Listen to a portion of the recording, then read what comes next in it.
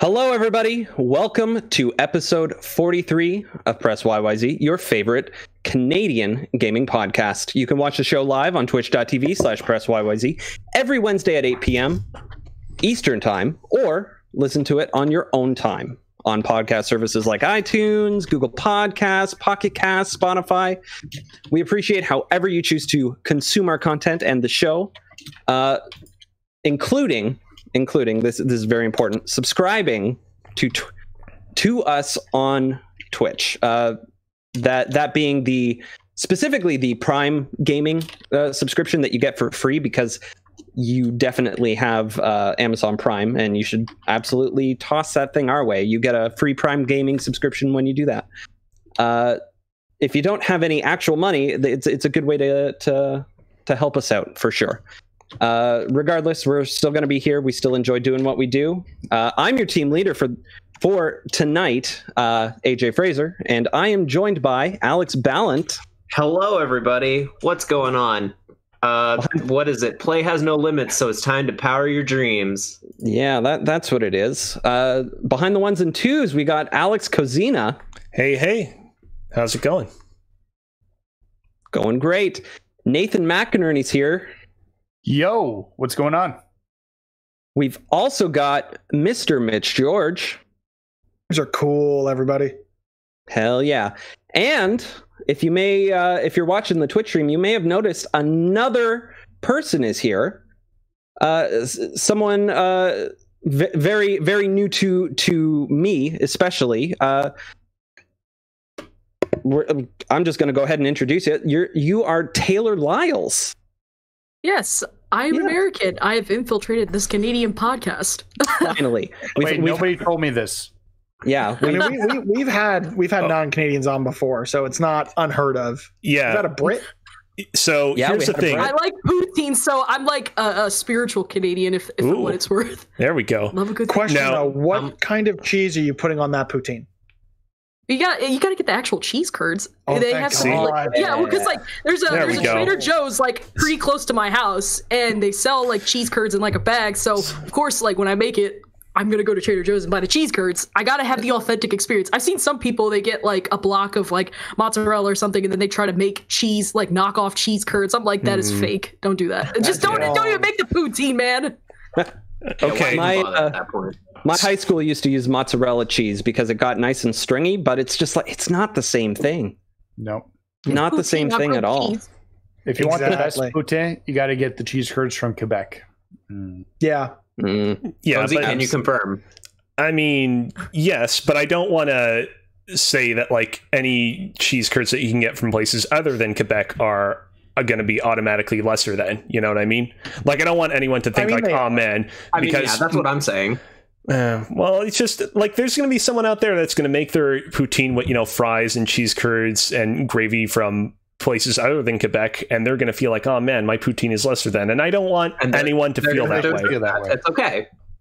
So Taylor, AJ said he's new to you. For our audience, why don't you tell everyone who you are, what you do, and why you're here? Yeah, so I'm Taylor Lyles. I am a journalist. I write for theverge.com. And what am I doing here? Well, Alex told me to come on. We're going to talk about PS5. I have a PS5. What? I figured, yeah, I know. Isn't it crazy? I did. I was just as shocked as y'all are. Amazing. Yeah. The box. Yeah. Well, no. Well, the funny thing is, it's like my brother. Well, because like, so I have a twin brother, and a month ago he said he didn't want a PS5. He didn't say he wanted an Xbox Series X. He kept saying, "No, I don't want that stuff. I'm not gonna have time for it." All this other stuff. Then last week, the day of the PS5's launch, he texts me and goes, "Hey, can you help me find a PS5?" I was like, "What happened to I don't want a PS5?" So he's having some serious FOMO, and it was so weird because when he was telling me this too, that same, like in October, he was also watching the next gen 2K21 trailer on loop because that's all he plays. And I was like, "But you don't want a PS5, right?" He's like, "No, I don't want a PS5. I'm not gonna have time." And now here we are, like roughly a month later. He wants me to help him get a PS5, so I'm in the process of having to battle the bots to help my brother get a PS5 because my brother wants a PS5, and I'm a good sister. You are. Sounds like it sounds like you're a very good sister that way. Anyway, before we get started into the show proper, we just have a couple things to mention here. One is, Cozy, you have an Apex Legend club? Yes, so we talked about this last week, so we apologize in advance if anyone is looking at this and is like, oh man, does this really bear repeating? Yes, it does bear repeating. We have a club in Apex Legends. It's called Press YYZ. We will let you in once we receive your request to join it. Please do so, because myself, Mitch, and Alex Ballant are going to be squatting up for some Apex fun a little bit later, but we will talk about that towards the end of the show. You call it fun. I call it, I don't know what I'm doing. That's part of the fun. Speaking of fun and not knowing what you're doing, one announcement that I have here is it's kind of important, and I think we need to honor it in the only way I know how, and that's to sing a very important song here. You ready? If you know the words, sing along with me at home. 1, 2, 3. Happy birthday to you.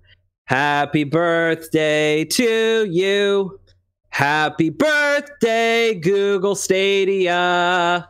Happy birthday to Jesus. God. Has it been a year? That's not making the noise I intended it. Okay. Well, I got my Google Stadia on its birthday. Its birthday is actually tomorrow at the time of this recording, so I just figured I'd share that important moment with you all. I appreciate. We're here to talk about next gen, not failing technologies. Listen.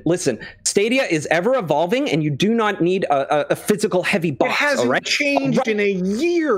It has evolved. It has new features. It has games from last year on it as brand so new. It is getting 2019 Game of the Year. AJ, you have 10 more seconds. Soon, maybe 9, 8. No, I'm good. I'm 7. good. I did my thing. I did my bit. As someone who has to cover Stadia, I'm sorry. One of the many things that I have to do for work. I don't have Stadia. I keep telling myself I'm gonna try it. I feel like I should give it a fair shake.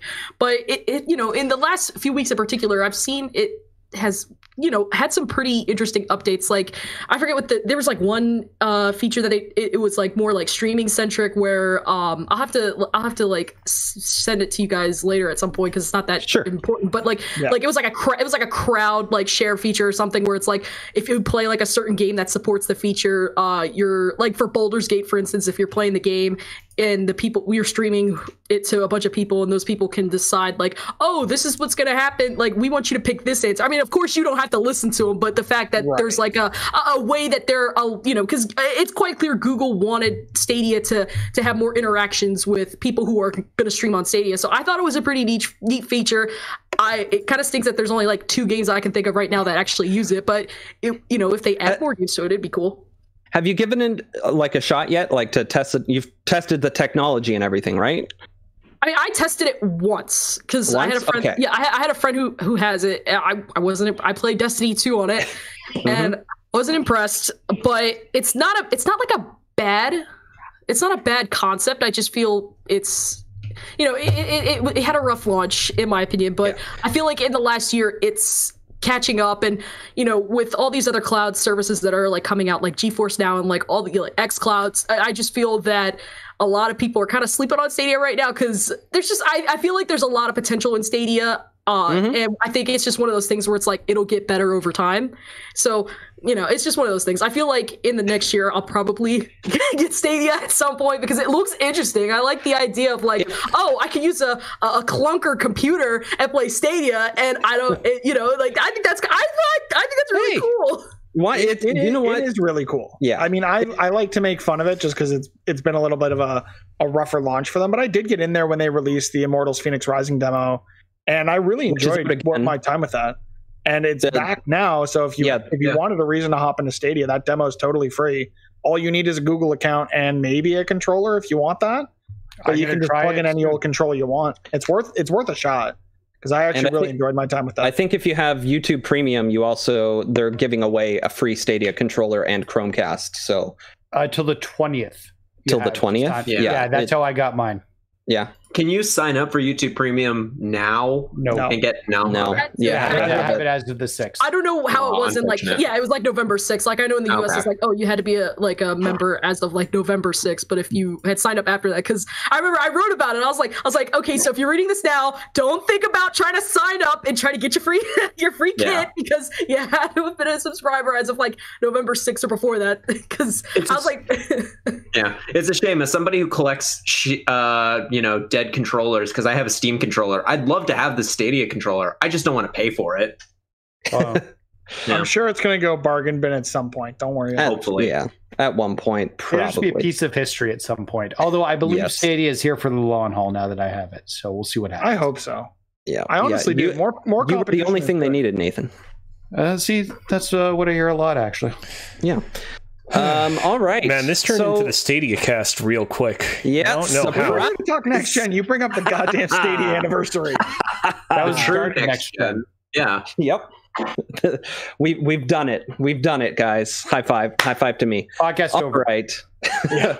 Anyway, PlayStation Now. How's that going? Anyway, let's get into the show proper. And yeah, you know what? The PS5 is out. And my fellow co-hosts were generous enough to let me host 2 weeks in a row this time, because I still do not have a PS5, but everybody else here has a PS5. Yeah, we do. So yes. I'm gonna do my best and probably fail miserably at moderating the conversation, because you guys do really well at talking to each other, and I do very poorly at interrupting. But yeah, so to start things off, I kind of wanted to get everybody's just overall general. Just give me a paragraph of words that you can think of to your feelings on the PlayStation 5. And I'm going to go through each one of you so everybody gets a chance. Do you need us to mail it into you, or do you want us to send you a Google Doc? Yeah, no, you know what? You can just open Stadia and stream it to me. Yeah, absolutely. I was going to say, do we want it to be double spaced, or do we have to single space it? Want me to send it to you in a fleet? Yeah. Oh my God! Why is every fleet just a TikTok retweet? No, I've seen a bunch of pictures of Instagram stories of that. And Instagram, yeah. Hold on a second. Wait, what are we talking about? Yeah, myself and Nathan are the old men here. Twitter introduced their variation of Instagram stories or TikToks or whatever you want to call it. Or Snapchat stories. My Twitter's called them fleets. Yeah, is that it? If you take one of those bubbles, it'll yes. You'll see a video that'll disappear in 24 hours. Oh, don't worry, wow. I got your reference, Taylor. Yeah. Thank you. Interesting. Anyway, too old to understand that reference, I guess. Let's bring it back to the PlayStation 5. Actually, this time. All right, I'm gonna go through everybody and just give me a paragraph of words, verbally, if you would. Cozy, I'm gonna start with you. How do you feel about the PS5? I so far am enjoying it quite a bit. I think across the board, all the games I have played on the PlayStation 5 have been of great to superb quality. I think that the console itself, in terms of the UI and features that are currently available for it, is good, but I do think it does leave something to be desired. I think that all the things in the PlayStation 5's UI that are like exactly the same as the PlayStation 4, or that just received very kind of moderate upgrades, are good. I think all the things in the PlayStation 5 that are completely unique to the PlayStation 5 are good. Anything though that was previously there on the PlayStation 4, PlayStation 3 UI that was like upgraded or changed in a really substantial fashion, though, I generally don't like. And we'll get, I'd imagine we'll get into those kind of naturally as we go around the room. Sure. Ballant, let's hear about your experience. Okay, so I, as somebody who owns both the Series X and PS5 and have been trying to divvy up my time between both of them as evenly as I can so that I can, try and have a really in-depth overview of both of them, I'm loving the PS5. I think just aesthetically, it is weird in a really interesting way. Like I like the way that it looks. Maybe not the size of it, but I think it looks cool. And just overall the experience, it really and truly, like the jump between the PS3 to the PS4 didn't feel as next gen as I feel like this jump from the PS5 or from the PS4 to the PS5 is. I think this feels like next gen right out of the gate with both the SSD and the DualSense, and I'm just really excited that when developers have more time with it, what we're going to see from it. Overall, very positive first impressions. Great. Taylor, let's hear from you. Yeah, so, as I also got both consoles at launch, I got the Xbox Series X, I got the PS5 with the disc drive, and, I've always been someone who doesn't have like a bias towards like any specific console or anything. Like I have all the major consoles, I have a gaming PC, but if I had to say, in my opinion, which console did I think kind of is already off to a really strong start, I personally think it's the PlayStation 5. And, even if we just pause for a second and just take a step back from the fact that, they have blockbuster AAA exclusives right out the door that will sell a system, or people are like, oh no, this is why I want to buy the system. You also have to take a look at both of the controllers. Now, nothing's wrong with the Series X controller. I feel like it's a very if it ain't broke, don't fix it kind of approach with some minor tweaks that enhance the Xbox One controller. I thought the Xbox One controller was a very nice controller. I think it's really comfortable. But, I think the DualSense is an actual next-gen controller. The haptic feedback features, the technology it has, how it offers a lot more realism to the games. If those developers took advantage of it, I just feel it enhances and enriches the experience in just some ways that just a vibration to the controller just simply doesn't do anymore.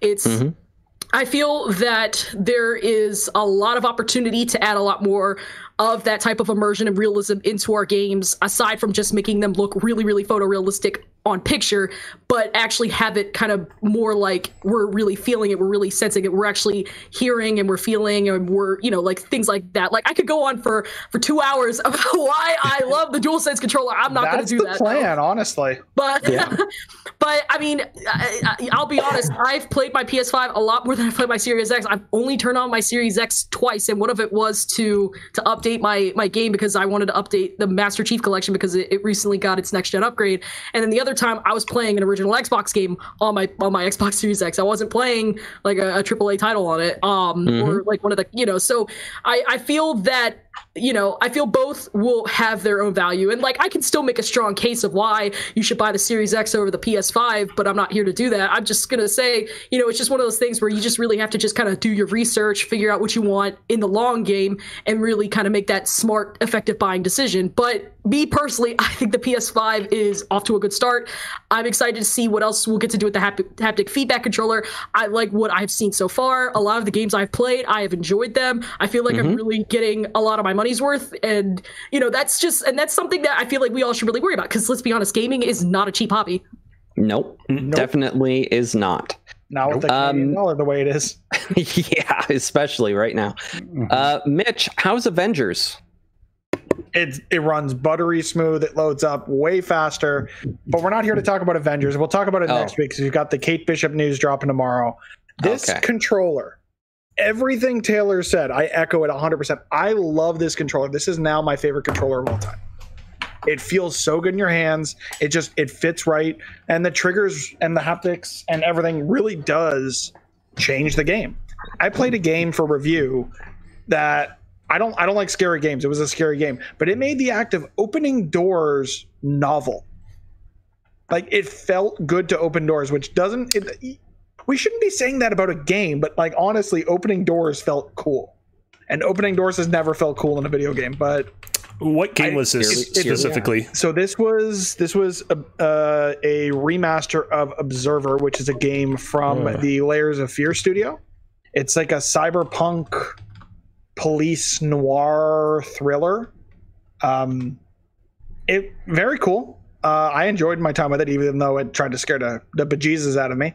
And it has this thing in the triggers where if you try to open a door that's locked, it'll vibrate a certain way, and if you try to open a door that's unlocked, it stops at a certain point, and you have to pull all the way through to actually like turn the doorknob and pull it. it seems weird, and it's probably gimmicky, and we'll probably get over this stuff over the course of the first year, but just little touches like that are going to make games feel next gen. Whereas from a fidelity perspective, like these consoles are, they're Goliaths. This PS5 is huge and it puts out a lot of heat, but honestly, it isn't as much of a jump, like say going from the PS2 to PS3 generation where you got true HD. But what does feel next gen about this box is that controller. Amazing. I've heard it described as if the Switch controllers had HD rumble, this is UHD rumble. So that's pretty fair. Yeah, we'll definitely get into that at some point. I do remember reading somewhere that the haptics in the PS5 DualSense were developed by the same company that developed HD rumble for Nintendo. Nathan, what's to say that hasn't been said at this point? We've talked about the controller. I feel that's very transformative. Like, we'll talk about Astrobot. Mitch was talking about something that he played for review. I'll talk about something I played for review on PS4, which I got a chance to just retouch in Dirt 5. I really enjoyed Dirt 5, but the haptics and the way the triggers worked while playing it on the PS5 version was amazing.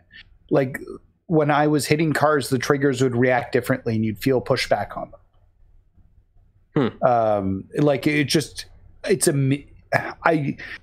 I really hope third parties adopt this, and especially with some games like Call of Duty, for instance, doing different feedback on each and every different type of gun with those triggers. I'm hoping we see more things like that, and I'm wondering if that will be the difference on where you purchase it because of the experience you get with that controller. If that's going to be that talking point to people's heads. And then the SSD, God, games are fast. I backwards played Everybody's Golf in backwards compatibility mode, and it went for like 5 minutes. It was like one of the first things I did. Put it on the SSD, and I was golfing in 1 minute and 23 seconds. It would normally take like 3 to 4 minutes to get to a golf course. And then you look at a game like Miles, where you're from the start screen to being in game in like less than a minute. Yeah, that's insane.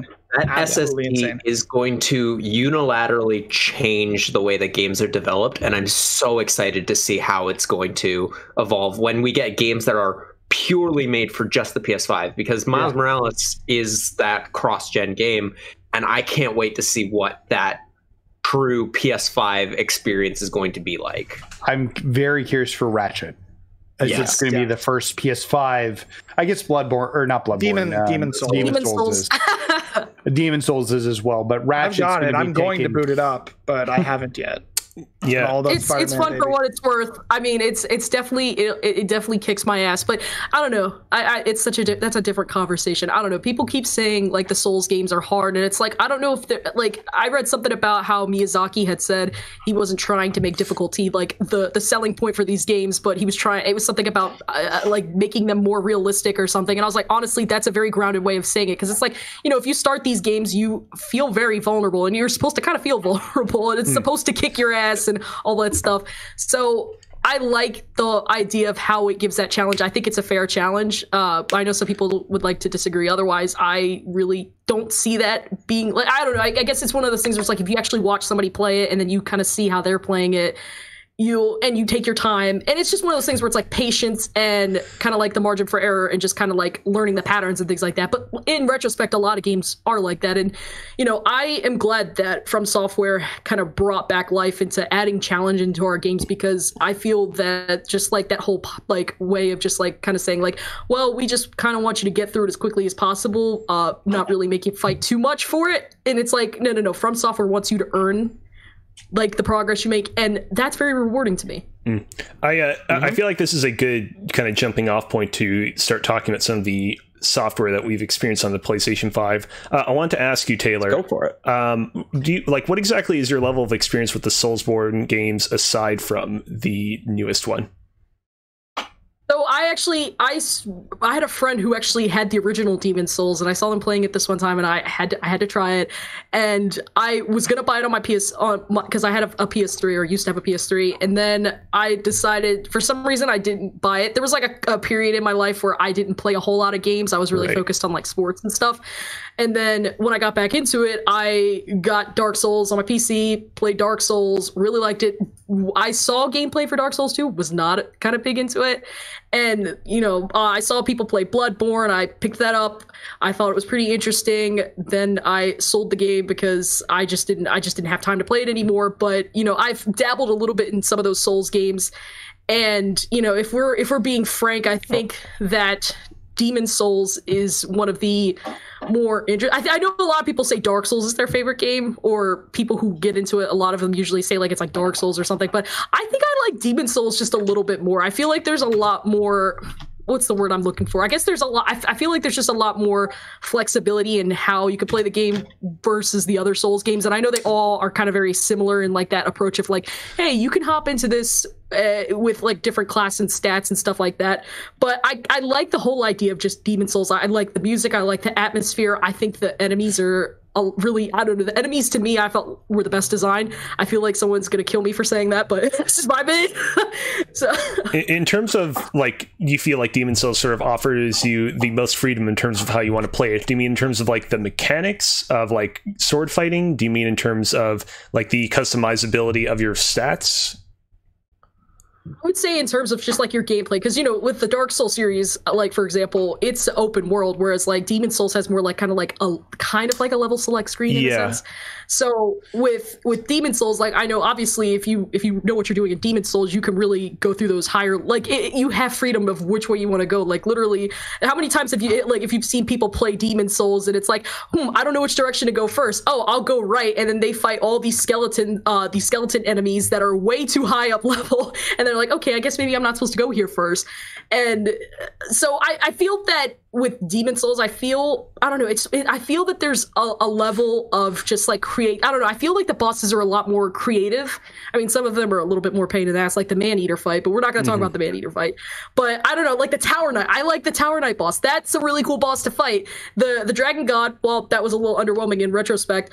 I like the designs and just like the atmosphere. I think the music is some of the best in the series. I am glad that they remade this game, to be quite honest, because I think the PS3 version still looks pretty good, to be quite honest. But if you're looking at we look at the remake, the remake looks really damn good. I have a question for you specifically about Demon Souls, because we're kind of, everyone who's played any From Software game, kind of, there's a level of jankiness that's kind of just inherent to them. Does the Blue Point remake have that same sort of level of jankiness? Like, how one-to-one is this remake, would you say? Like, how does it feel compared to the original? I'd say I feel it's pretty faithful to the original. I mean, obviously they made like, a couple different enhancements and things like that. But, I will say every kind of like the Souls game, I feel there's a lot of weight to your character, where it's like, and there's like things like the stamina bar and things like that. I think it's really interesting how, because I don't know, like, again, I'm going to go back to the point where it's like, it has that kind of like grounded feeling of like, because I mean, I've never held a sword before, but I would imagine swords are not like little light things I can just pick up with like a thumb or something. But, it's like, it's one of those things where it's like, again, like you have a lot of weight and there's a weight to your character. It feels like they're heavy. In a sense, like, I know it sounds so weird, but I know you guys play enough games, so you probably know exactly what I'm talking about when I say this. Yeah. And so it kind of reminds me of like Donut Drake on Uncharted, but not really Donut Drake. But like I keep thinking about like the weight, and it's like and when you look at the character, you kind of have this idea of like, oh, well, this character is gonna run like not like their actual weight or how much whatever they look like they weigh, but then you play a Souls game, you're like, oh, this character has a little weight to it. So I gotta actually figure out I can't play this like a beat 'em up or Streets of Rage or Kingdom Hearts. I have to play this with some strategy. I can't just like brute force and like smash the crap out of the melee button, because that's not gonna get me very far. In terms of jankiness, Alex, I would say that the only thing that really sort of screams jank when I play the Demon's Souls remake is, like, for example, some of the idle animations that enemy characters will have when you're not engaged with them in combat. Like the way that they kind of lumber around, or in most cases just sort of stand still. It kind of feels very kind of reminiscent of the era in which the game was made, in perhaps not that great a way. But I mean, it's, you know, the studio that was in charge of this remake just being faithful. And so I can't really criticize that.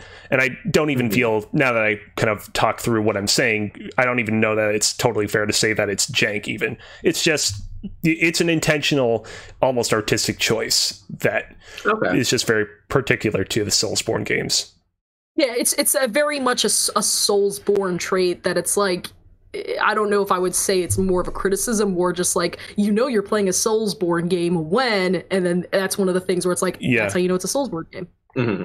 It's you know, it's interesting, you, Taylor, talking about how you find yourself referring Demon's Souls to Dark Souls, because the way that I got into the Soulsborne series was through Dark Souls 1. I picked up a used copy of it in 2013. Initially gnashed my teeth a lot against it, couldn't overcome it, came back to it a few months later, and I just sort of got through that initial hump and went on to play it extensively and loved it. I also extensively played Dark Souls 2 at Platinum that as well. I didn't love it as much as the first one, but I do think that it's still a very good game and arguably underrated in a lot of ways. I also played a fair bit of Bloodborne, but I talked about this on prior episodes of the podcast. I reached a point in the game where I kind of lost interest, and then kind of life overtook me. I mean to come back to that game at some point, but who knows when I will. Going into Demon's Souls, I had this weird thing where, having not seen what Demon's Souls was like, having not played it, I always kind of felt like, well, why is it that people are so ravenous to go back to Demon's Souls? Isn't that just like Dark Souls, but like not as focused, not as sort of well put together, like not as kind of clear in terms of the vision of its design? And, you know, having played it for about 5-6 hours now, I definitely rescind that. For the most part, there are certain aspects of Demon's Souls design that I do think I'm less than a fan of. I do think that at least what I've been shown of the story of Demon's Souls thus far is a little bit underwhelming compared to the kind of vast amount of lore that was present in Dark Souls 1 and 2. And I do kind of have a few issues with some of the mechanics, particularly surrounding healing in the game. But I think that, like, there's if Dark Souls in my mind is like a 10 out of 10, I feel like this game is like a 9.6 out of 10. Like, the kind of difference in terms of quality between the two is not far at all, even though I do still place Dark Souls on a slightly higher pedestal. I mean, yeah, and that's the thing, is like with Dark Souls, like, it is a spiritual successor to Demon's Souls. And I guess to piggyback with you on how the healing system works, I think the Estus flasks and just the Estus system in Dark Souls 1 is the best out of any of the Souls games, in my opinion. I just like the whole idea of it. I'm kind of surprised that this wasn't like a staple for all of like the other Soulsborne games going forward. But of course, with the remake, I wasn't really expecting them to do something like that, because it's a remake, not a reinterpretation of Demon's Souls. But, you know, I agree with you on some of those points. You know, a lot of people think that Dark Souls was better than Demon's Souls, and, you know, everybody that's the great thing. It's just like everybody has like their own reasons of why they think that the game, which Soulsborne game is the best. And by the way, I'm surprised to hear you say Dark Souls. You really like Dark Souls 2. I know that that's it's a very kind of like mixed feeling game. Like, I know some people that personally think Dark Souls 2 is the best Dark Souls game, and then there's a lot of people that are just kind of like, it's okay. So I'm kind of surprised to hear you say how much you like Dark Souls 2. I mean, it's, you know, it's one of those things where, like, how do you start out? How do you kind of follow up like a game that many people consider a masterpiece in Dark Souls 1? And it's like, either you somehow manage to outdo it, or you make a game that is in many ways just as great, but because you're comparing it to this godly figure, you know, people are automatically going to kind of turn their noses up at it. That's fair. For someone whose closest experience to a Soulsborne game is Jedi Fallen Order, and who plans on jumping into this, how badly is it going to kick my ass? It's going to kick your ass real cool. Yeah. I'm not looking forward to this at all, but I have friends who are insistent on me playing it on stream and making fun of me for not being good at it, so that's fine. As the tagline goes, you will die. Prepare to die, yeah. Like literally, wasn't that the subtitle for the game? That was the PC version. It was the PC Prepare to Die edition. I was like, you know. Great. Yes, the Soulsborne games are going to kick your ass, and like I feel like a lot of people try to go in this feeling saying like, oh no, I'm gonna do it with like 0 damage and like no deaths and all that stuff. I was like, don't go in there thinking like that, because then you're gonna end up rage quitting and you're just not gonna go back to the game. Like it's one of those things where it's like you really have to, you know, take your time and like it's gonna piss you off. You might break a controller, you might contemplate breaking the controller, but with as much frustration as the Souls games can give people, when you actually get through whatever it was that you kept getting stuck on, then you feel a lot better. Like you feel like you just won the lottery. Yeah, exactly. I really love this controller. I don't want to rage quit on the only one that I have. So I was actually I was listening to a podcast earlier this week. I think it was the Waypoint Radio podcast. And they mentioned a story about somebody making their way like halfway through the game, like I think the original one. They knew it was going to be hard because, you know, the legends tell a tale of a very difficult video game. And so they just sort of fought their way through it. They got about halfway through it before somebody told them, you know, just ask the question, hey, what level are you? And they had no idea that you could level up. So there's going to be some very basic things in that game that you are going to miss for sure. Yeah, for sure. One piece of advice I will give you, Mitch, before you try out Demon's Souls is be very careful in terms of how many grasses you're using. Earlier, myself and Taylor talked about the healing mechanics of this game. In all the subsequent Soulsborne games, they basically introduce something like the Estus Flask, where every time you rest at a bonfire, the amount of restorative uses of the Estus Flask will replenish, and you can go back out into the field and you can use it another 7 times. In this game, you have a infinite amount of grasses that you can pick up that you can restore your health with, but that means that they don't restore whenever you go and save your game, which means that you can get yourself into a scenario where you're fighting the Tower Knight and you're like, oh, I'm slowly but surely figuring out how to take down this guy. Let me just keep healing myself up using everything else is in my inventory. And then you die. And then you start from your last save point and you realize, oh shit, I don't have any way of healing myself now, which is what happened to me once. Yeah. So, like, when you go back to that last save point, it won't be with whatever gear you had at that point? You retain your gear and a fair few of your souls, items. You lose your souls, yes. You do lose your souls. But if you can go back to the place that you... And this is, like, pretty much for every Soulsborne game. Like, if you... like, if you manage to get back to the area... Yeah, you have to go do a corpse run. So if you manage to get back to the area where you originally died, or when you most recently died, and you don't die again, then you can get those souls back. But obviously, if you die at one place and then you come back and then you die at a different place, then whatever souls you had from that first death, they're gone forever. Gone. And it's the worst feeling in the world when you have a whole bunch of souls and you lose them all because you couldn't get back to them. Like, I will say this though, like all of this is just stress-inducing for me just hearing it. I'm not looking forward to playing it, but I'm still going to do it because I have to experience that one true next-gen exclusive. I feel a Soulsborne game, like I feel like with Soulsborne games, like I feel like it doesn't matter. It might be like it doesn't matter what Soulsborne game you play. I feel like it's just one of those franchises where it's like you should play it at least once in your lifetime to just kind of be like, for sure, see what it's about. Like what's up? Like you hear people talk about all the time. Like what's up with it? Like so that's how I feel about like it's just what it's like if someone had to do some sort of like 1,000 games to play before you die. I feel like at least one of those Soulsborne games is going to be on the list at some point, or maybe all of them would be on there. I don't know. You can make a good case why any of the Soulsborne games are the best in the series. If one of them vibes with you, probably the rest of them are going to. Yeah. Absolutely. I will say this, Mitch.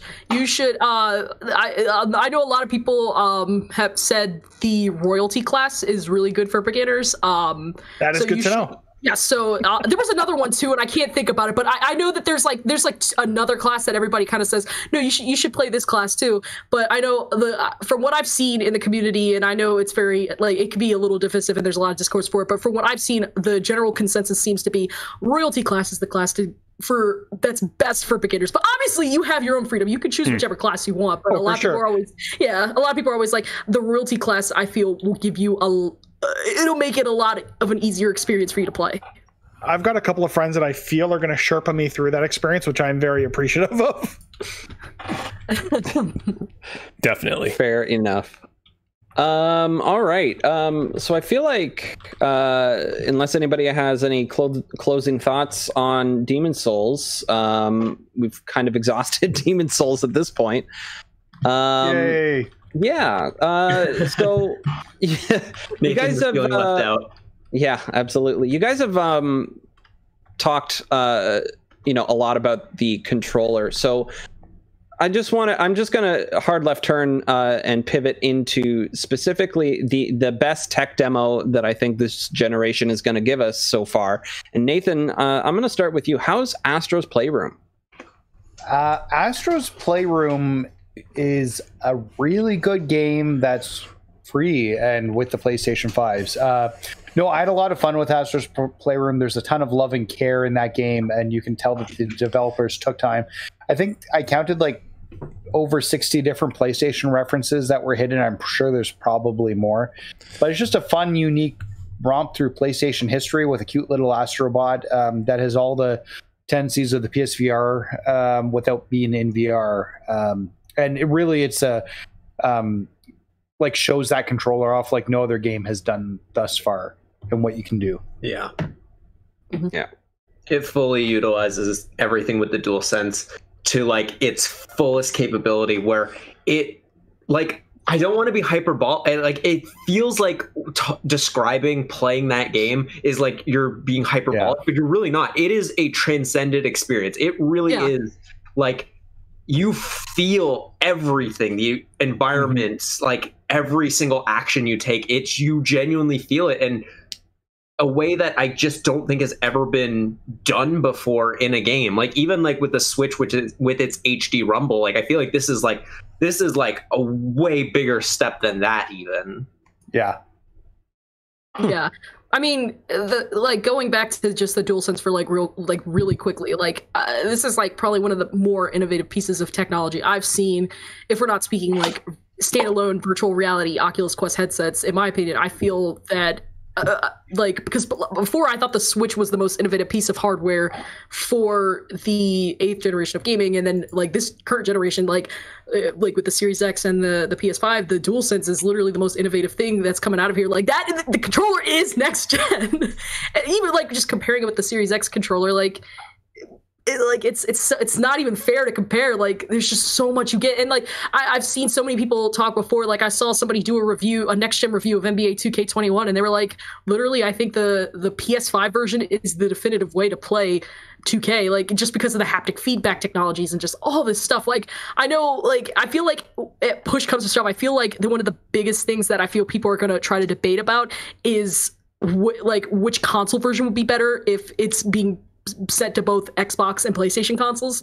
Yeah. And I feel what it's mostly going to come down to, aside from maybe hardware, the SSD space, which I know is a problem that's probably going to I feel like it's going to be a problem within the first year of both the consoles' lifespan, but I feel like it's also going to come down to how does this developer utilize the DualSense controller, and does it utilize it enough that it makes it a completely different experience that I just can't get on a PC or an Xbox. Yeah. Yeah, I think if cross play becomes more ubiquitous, and I think we're starting to see that, I think if third-party developers do start taking advantage of the features of the controller, it's a no-brainer where you want to play these games. Yeah, it was weird. Part of the reason why I got my Series X, because I was I'm going to play all my third-party games on that, because the Series X, spec-wise, is more powerful than the PS5. It's not a huge margin, but it's powerful. It's just enough that it's you know what, I'm going to justify it along with all the other reasons to buy the Series X. But that was my biggest thing, was all third-party games I was going to play on that. I am now really questioning that line of thinking because of just how like, I'm really sad that I bought Call of Duty on my Xbox. I was going to ask. I've heard so many people say that. Yeah, I mean, like hearing people talk about Call of Duty Black Ops Cold War on the PlayStation 5, and just the way that every gun feels completely different in a way that just, it's like not just the sounds of them and not just what they do, but just how they feel in your hand. It really made me. It has made me question, where am I going to start buying these third-party games now? Let's be real. You're really questioning what Halo guns would feel like with that controller. Oh, absolutely. Imagine. No, I'm thinking that too. Yeah.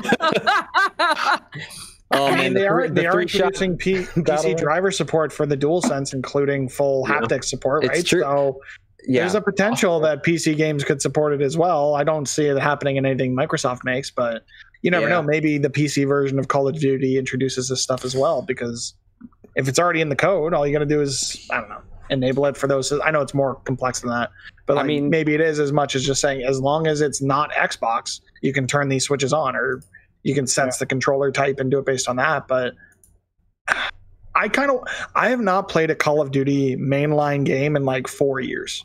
I kind of want to get Cold War because of what they're saying about the now too.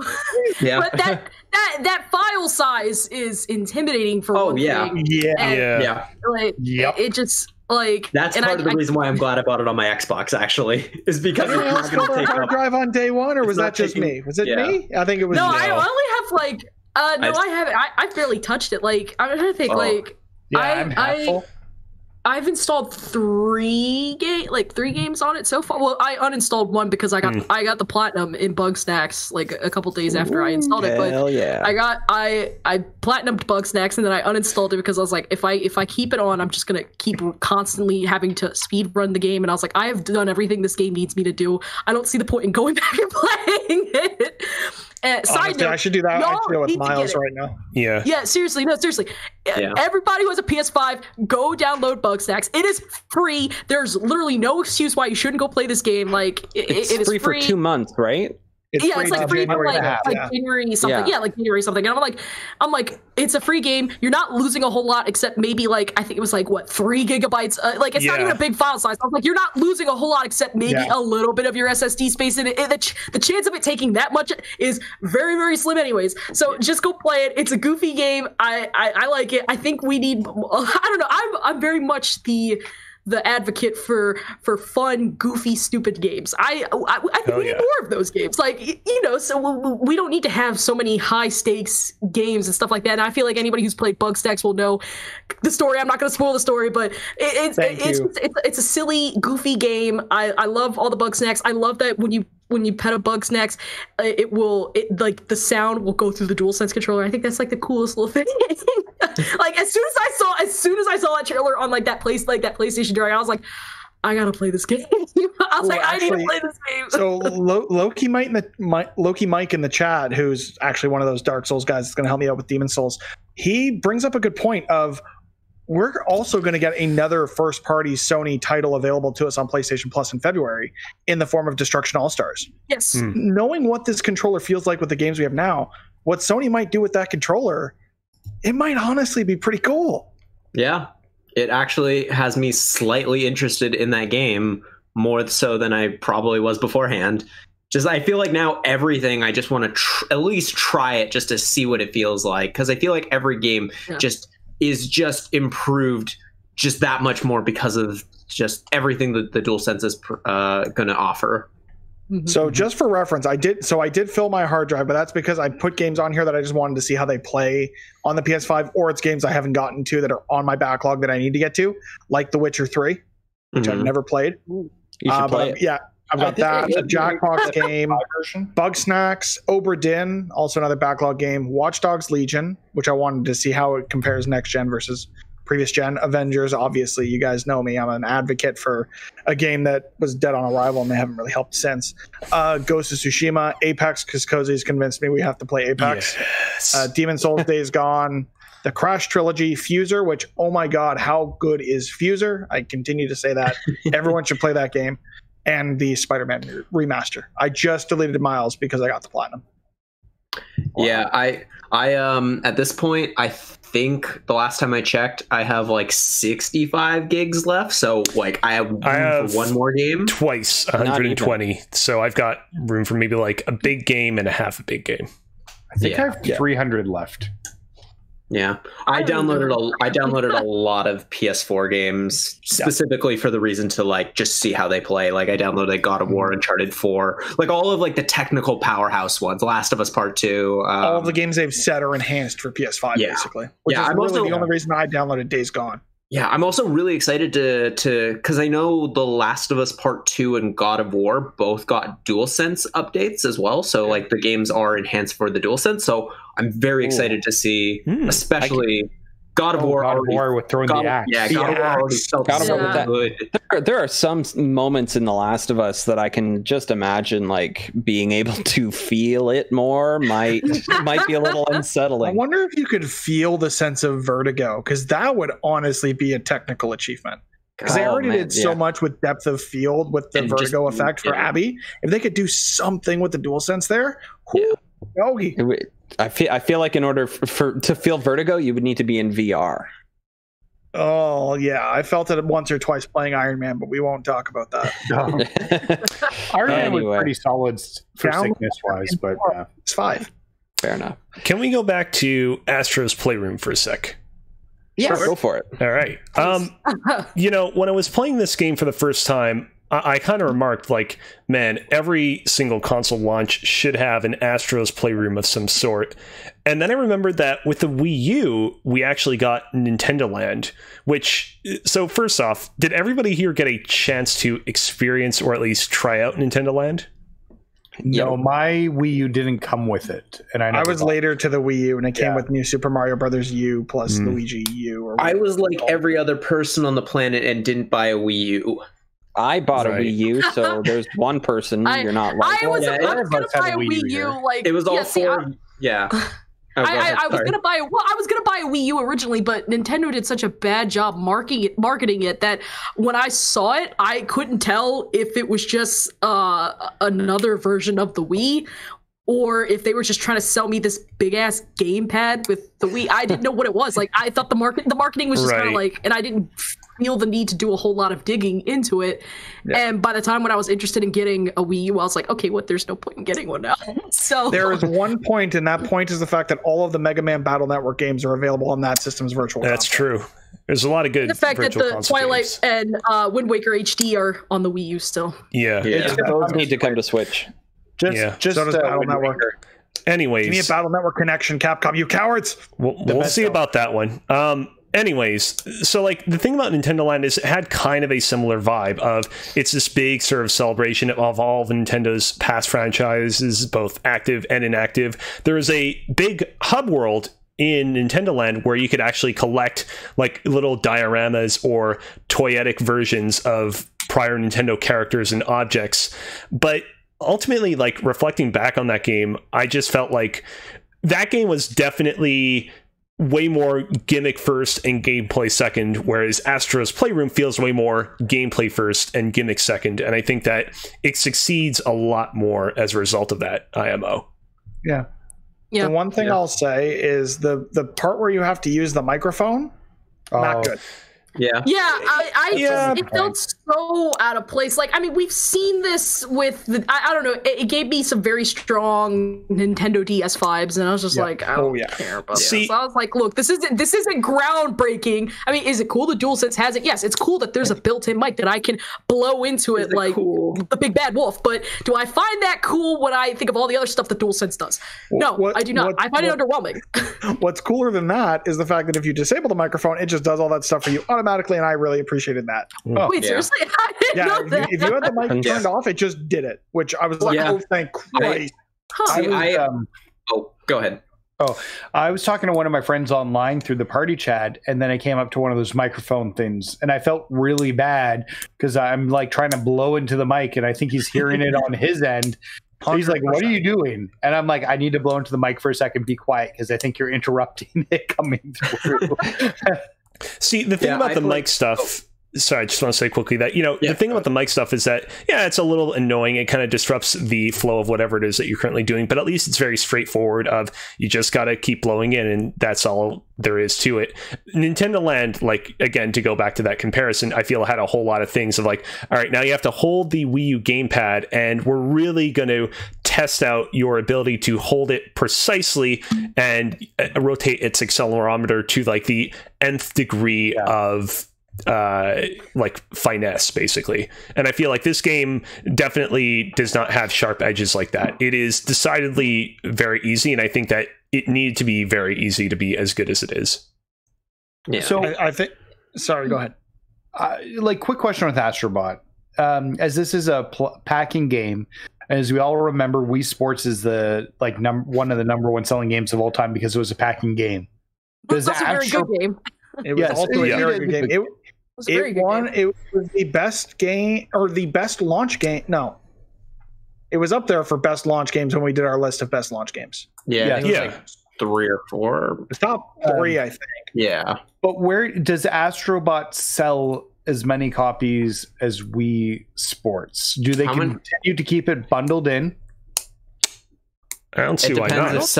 It depends if Sony continues to have it packed in on later iterations of the PS5. I don't see why they wouldn't, but does it have a store page? Why? If it doesn't have a store page, then they're not going to release a paid version of it. Do we know? We don't know for certain whether this is free software, which means free in perpetuity, whether or not it's pre-installed or not, or if it's a pack-in title. Similarly to Nintendo Land or Wii Sports, because eventually we did see that Wii Sports came out of that bundle and they sold Wii Sports Resort and all that stuff.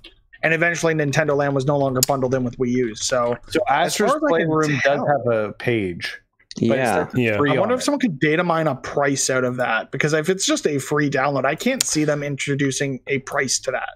Because I could see them maybe doing it if they expanded upon it, but I was like, I don't know how they can really expand upon this without making it a sequel, to be honest. I think the sequel is next in this style. Yeah. Honestly, I'd save it for PSVR 2. I'd rather see them not do a PSVR title. Just do a straight up platformer with Astro. Because I don't want them making a new PSVR until they can make updated Move controllers. Because let's be honest, the PlayStation Move controllers were not made for VR. They simply weren't. They came out before the PlayStation VR. They obviously don't have the design and the feel to make it VR.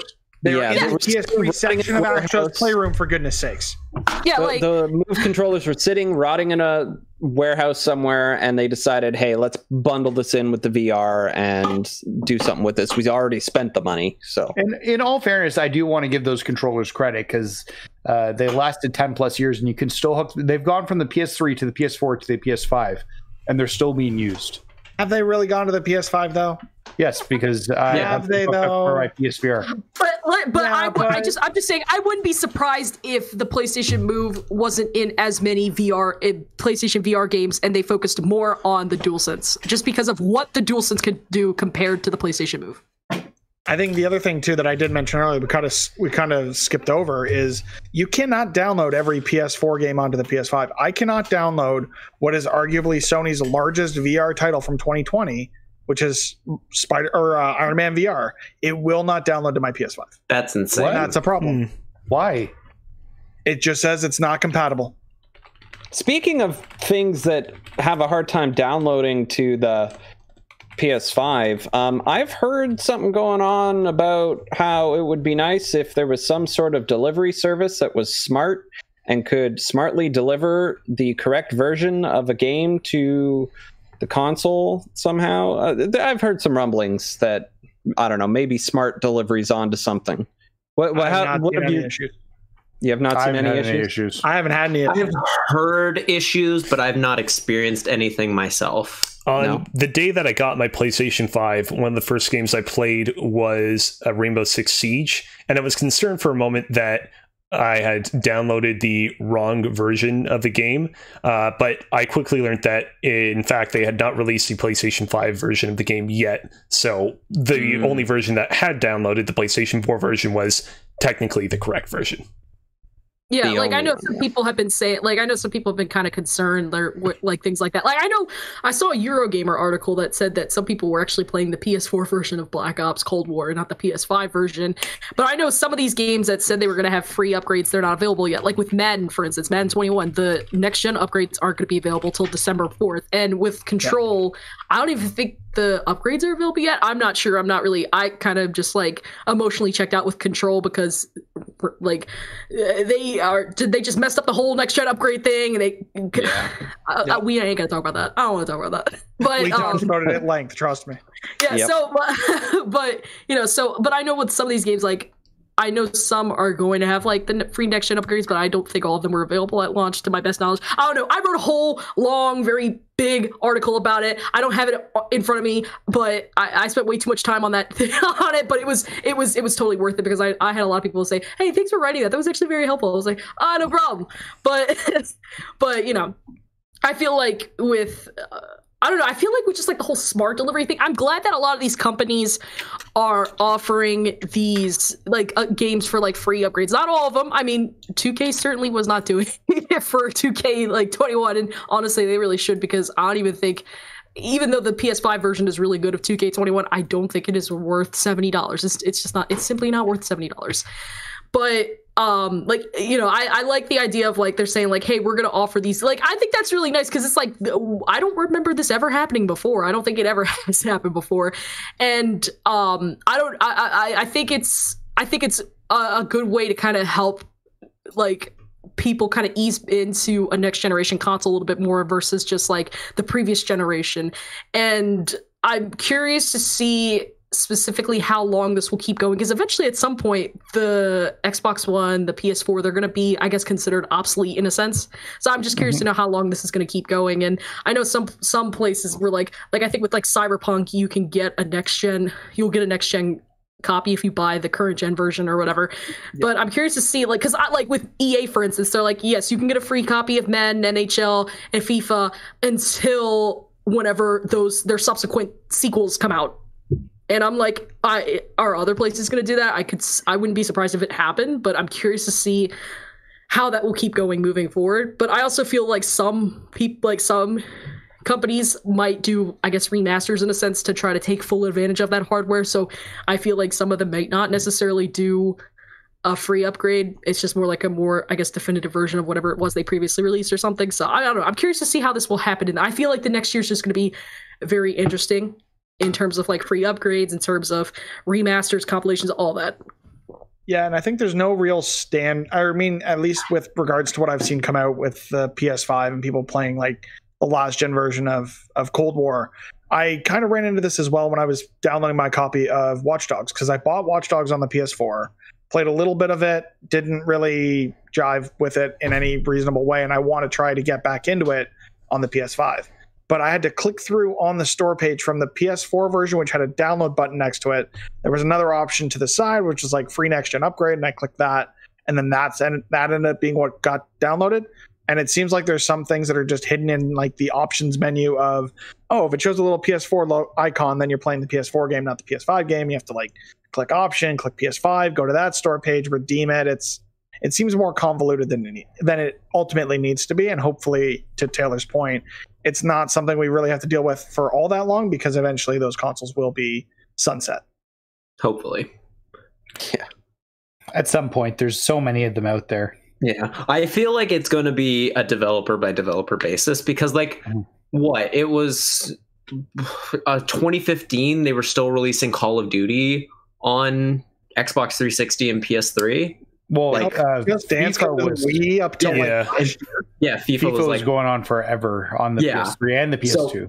So it probably is going to depend on the game, depend on the developer. But hopefully we're going to start seeing some of like the really big ones and the really big games start to make that shift. I feel like it's not going to be. Yeah, no, I would just agree with you. I wouldn't be surprised if like this next year, a lot of this stuff's going to be, a lot of it, not all of it, but a lot of it would be cross-gen stuff, just because, especially now, everyone is having such a hard time getting these damn consoles that I feel like, I guess, in my opinion, logically, it makes sense to just make it cross-gen for the next year until there's enough of a fan base saying we've already switched over, and then there's enough comfort level of going, okay, you know what, we don't have to keep releasing these on both like of these sibling consoles. Like we can just go straight to next gen and just keep going from there. I could see 3 years of it potentially. Yeah. That's what Sony has said, is that they would support the PS4 for 3 years after launch. Yeah, they have already announced Horizon Zero Dawn for next year, which we know is not Zero Dawn, Forbidden West. Forbidden West. Yes, for next year. And like let's assume a hypothetical scenario where that game gets delayed to 2022. Then that's at least 2 years where, all right, well, we know that we're still going to be getting PlayStation 4 and PlayStation 5 games pretty concurrently. I'd say that, 3 years seems appropriate, but I think that the PlayStation 4 is going to have a long tail. I mean, there are also rumors now of God of War's sequel coming to both the PS4 and PS5. And with what we've seen of games that have come out at the launch of the PS5, like Miles, that are cross-gen, I couldn't touch the PS4 version with a 100-foot pole at this point. And we've heard the rumblings about Cyberpunk that it is the current, or at least now, the last-gen version that is slowing their ability to deliver that product. So if that's the case, the sooner we can see these companies say, okay, we have to put a foot in the sand and say, no, this is the line, and anything past this line is only going to come to next gen. I think we're all going to be better off for it in terms of the experiences we get to play. Can I talk about Spider-Man yet? Oh, no, I suppose you can. Spider-Man on the show. What? I feel like it's just going to be... I'm only here to talk about Spider-Man. I feel like, I wouldn't be surprised if God of War was on PlayStation 4 and PS5. If it came out in the first half of next year, I feel that's really more realistic in my opinion. I guess I could make an argument that you could see it on PS4 like around this time next year, but I don't know if I don't know. I just feel like it just wouldn't surprise. It would make me a little bit dumbfounded if that happened. But I feel like it'll be one of those instances where it's like they're going to release it on both consoles, but clearly there's one version that I don't want to say they put more love to, but I guess you could say is a more definitive way of playing it. Kind of like with the Breath of the Wild situation where they released it on Wii U, but they also released it on Switch. And the Wii U version has its problems, and I'm not saying that's what God of War would be on PS4. I'm just saying, like, I feel like it's gonna be one of those things where it's like they're going to try to maximize how many people can like how much of their audience can play this game excessively, like how much, like the level of accessibility and things like that. And if it came out like in the like any time between January of next year or like June or even July of next year, I could see them saying, you know what, we're going to put it on both of these consoles so that everybody has a chance of playing it. Because like if these supply issues continue, especially in the first half of next year, there's just going to be a lot of people that are going to be pissed off that they won't be able to play God of War on the PS5 because they don't have a one yet. So, totally fair. Yeah, totally fair. All right, I guess I'll let you talk about Spider-Man now. Go for it. So good. So good. So I got the platinum in it. What day are we at? I don't know. Earlier this week. Wednesday. It's Wednesday. So that was probably... It's Wednesday, my dudes. The day that we always record Press YYZ on and that you shouldn't forget about. I'm not forgetting Wednesdays. I'm just forgetting the last time I streamed because I sat there for 4.5 hours. I think it was Sunday or Saturday. I don't remember. It doesn't matter. It started with an S. Yeah, it ended in Y. I sat down and played from start to finish New Game Plus in Spider-Man Miles Morales to get the last trophies I needed for the platinum. And oh my God, is that game hit hard. Anyone who can needs to play that game. PS4, PS5 does not matter. If you can get it on the PS5, great, because that's where it plays best. The story hits in a way that only somehow Insomniac is making better superhero stories than Marvel. And that is something that I would not have expected. Is that a dig at Adventures? No, it's more of a dig at like Square Enix. Square, absolutely. Insomniac just has a really good way of telling stories in their games, and it adds. It really applies itself well to the Spider-Man formula. I think Miles is a great character. The representation we see in the game of Harlem and of it's there's just a bunch of different areas that you don't really see. Yeah, just like a bunch of different areas you don't normally see taking center stage in games. Yeah. Like they do a pretty good job of accurately portraying it. Yeah, I do find it odd how they kind of skirt around the fact that he's like, they don't really touch a lot on the fact that like the police have a presence. And like I understand like his dad was a cop, and there is a Black Lives Matter mural, and there is a suit that is tied to, you know, Harlem Pride. But it does seem a little like skirting around some major issues that I think they could have dug into with this year being what it has been. Yeah. But that being said, I think the story they tell is really good. I think it's very grounded in Miles and him being a friendly neighborhood Spider-Man when the OG Spider-Man is nowhere to be seen. Yeah. And yeah. Sorry, go ahead. Yep. Oh no, go finish your thought.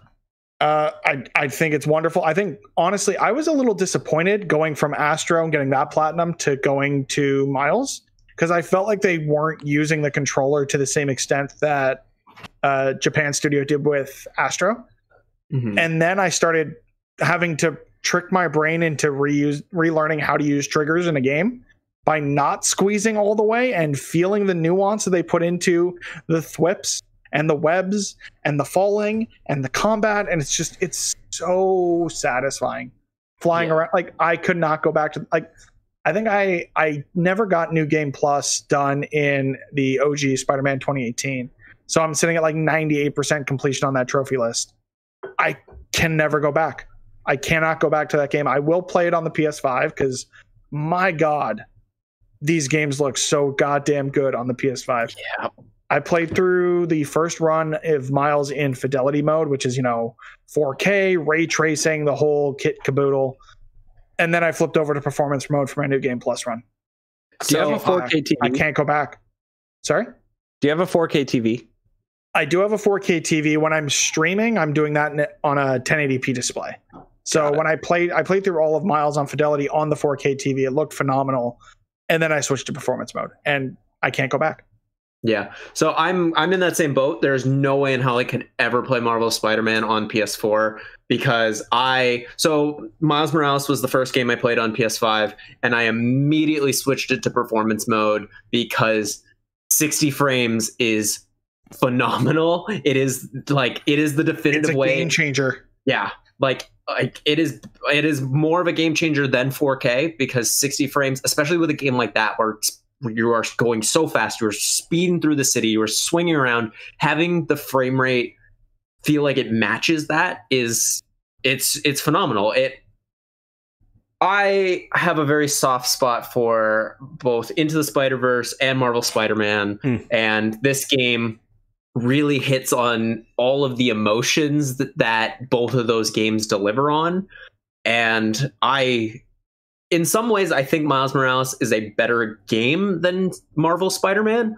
I think I like the narrative. I think I relate more to Peter Parker than I do Miles Morales, just kind of naturally, just with my own upbringing. But I still think that it's such a close to home story Miles Morales offers, and it really is like this heartwarming, very, in some ways more personal. One of the things I really love about Spider-Man is and this was very much a point in the movie Into the Spider-Verse, is anyone can wear the mask, and this game really, really hammers that home, as anyone can be a hero.